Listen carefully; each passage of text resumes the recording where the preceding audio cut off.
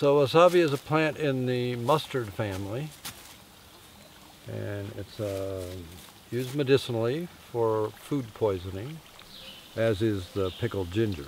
Both the ginger and the pink coloring on the ginger, which comes from a plant called perilla. All three of those are kind of anti-nausea, anti-food poisoning herbs.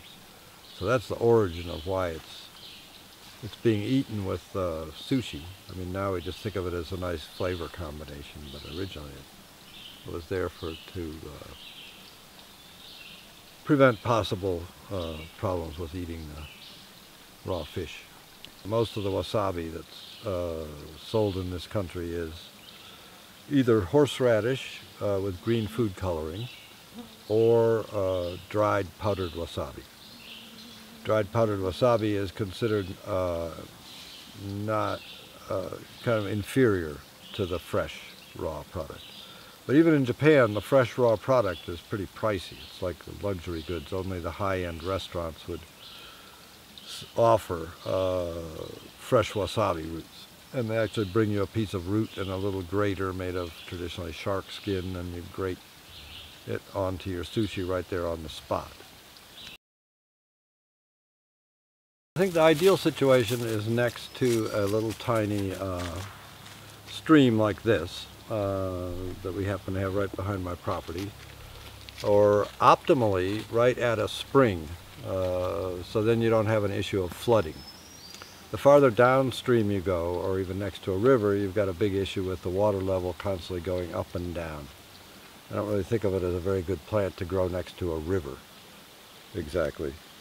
Although in just the right situation it might work, where you had big rocks sort of on the edge of the river where you could nestle it down in. If you did want to try and grow it by a river, I would mulch it with some very big rocks so that it didn't get torn out of the ground. It likes quite a bit of shade, more or less full shade, I would say, deciduous shade, not necessarily evergreen shade. I don't think you can grow it under a stand of pine trees or anything. And so that's going to be sort of circum-neutral soil, maybe slightly acid. The literature suggests that it's more pungently flavored on a more alkaline soil, like a pH of 7 or even a little higher than that, which we don't have here. Sometimes I'll add some lime to it, but it doesn't seem to require that. It likes for its crown not to be in the water, but for its roots to be down in cool water below 50 degrees. So that's kind of the limiting factor, is having a good supply of cool, clean water.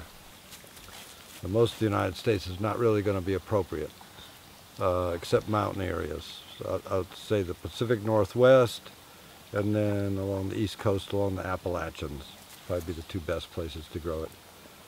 Possibly New England, but people succeed with it in all kinds of different situations if you want to try hard enough. A woman who lived out on Cape Cod, and she was growing wasabi. But as far as a commercial operation, I think you want to be in the mountains and have a nice supply of cool water. So a cool, temperate climate. It definitely wants some cool weather in the winter as well. It doesn't like the air temperature to go much over 50 degrees either, but it's less picky about that as long as the roots are cool.